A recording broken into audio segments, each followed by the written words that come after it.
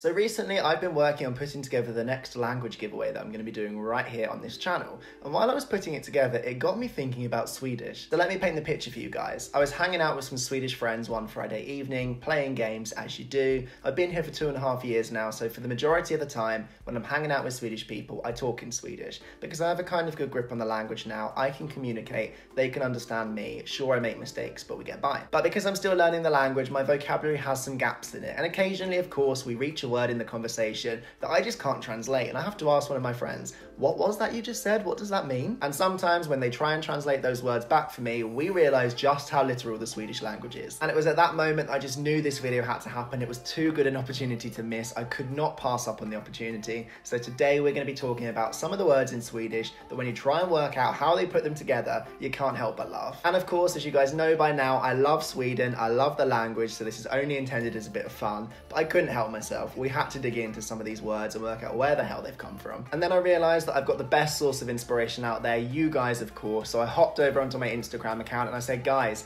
you need to tell me what are some of the words and phrases that when you translate them from Swedish to English, they get absolutely lost in translation. And today I've picked out some of the very best of those suggestions and I'm going to be sharing them with you right here in this video. I hope you're ready. This video is about to get out of hand.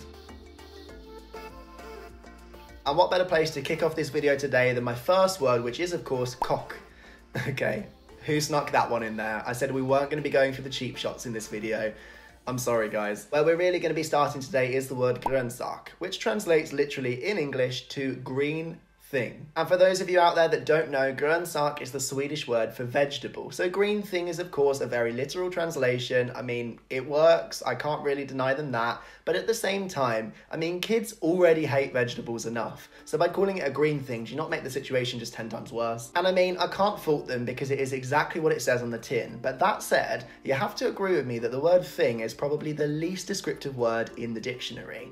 I mean, would it not have been more appropriate to use the word green food? At least I would have told you that you're supposed to eat this stuff. The second word that earns its place in this video today is Dammsugare, which literally means dust sucker. And I'm sure that there's lots of you out there right now who are conjuring up all sorts of weird and wonderful ideas of what a dust sucker could possibly do and how it belongs in your day-to-day life. So let me put you out of your misery and explain that a dammsugare is literally the Swedish word for a hoover. Fun fact, it's also the name for a sweet treat fika out here in Sweden. So we're going to make that differentiation nice and clear now before you get invited to a party and asked to provide the dammsugare fika and you turn up with your vacuum cleaner. And again, they've got a point, you know. It does suck the dust. That is the purpose of your vacuum cleaner. But I love that it doesn't tell you what happens to the dust once it's finished sucking it. Like, where does that dust go? At least in the English word, you know it's been cleaned away. In Sweden, you're just continuously sucking dust and hoping for the best. And again, there's only so much fun I can poke in this one, because sure, it's a little bit funny when you first hear the word, but you can see where they got it from. It's super literal, but it makes sense.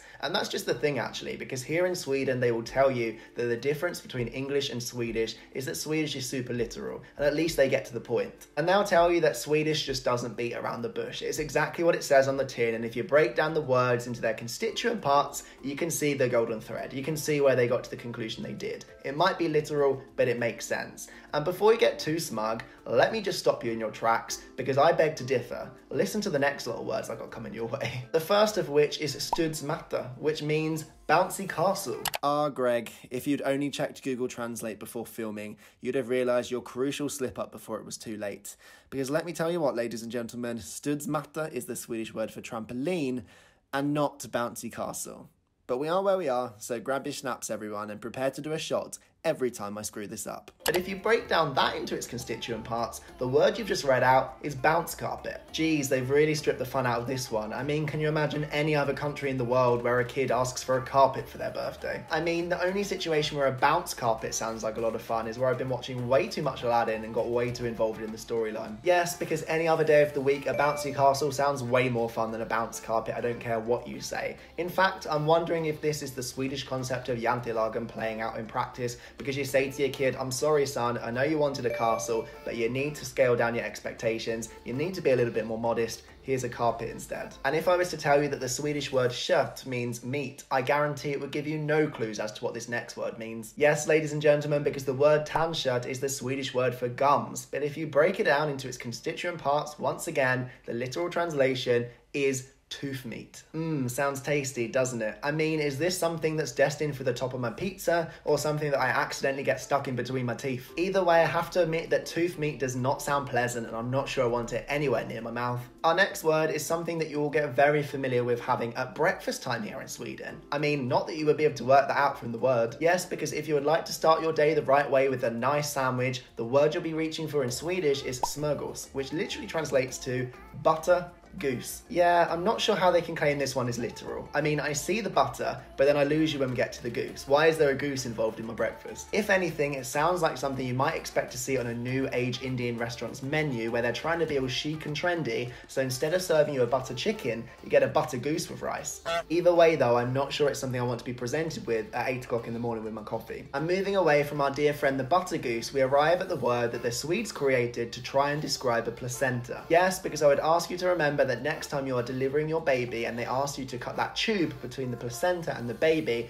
what you're actually cutting is the link to the moderkaka or the mother cake. I mean, is anyone else seeing intergalactic images of the Star Wars mothership flying through the skies in Revenge of the Sith, or is that just me? And maybe in some weird, twisted parallel universe, you could say that in a way it is fighting intergalactic criminals, but you can also eat it because it's a cake. And I guess they're not wrong there either, because of course you can eat a placenta. I'm not sure if I'd want to, but it is possible. But that said, this is just another example of when the Swedes liberally apply the word cake for things that really don't deserve to be labelled as cakes. I mean, smörgåstårta to anyone? It's not the concept itself that I have the trouble with, it's the fact that you call it a cake. And the same thing here, a moderkaka is not a cake. And sticking with the female body, the only place that I could really rightfully end this video today is vårtgården. Oh, give me strength, how am I supposed to describe this one? So we've heard of a nipple, right, boys and girls?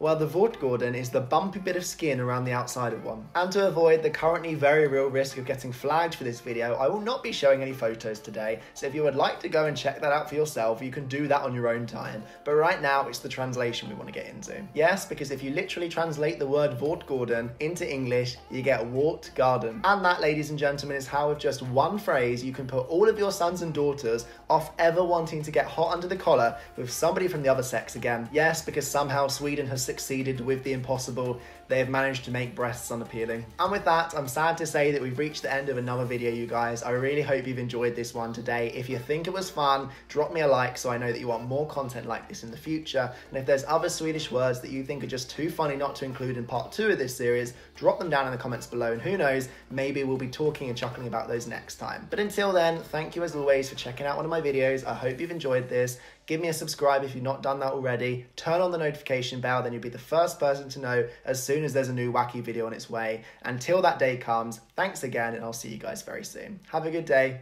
and goodbye, guys.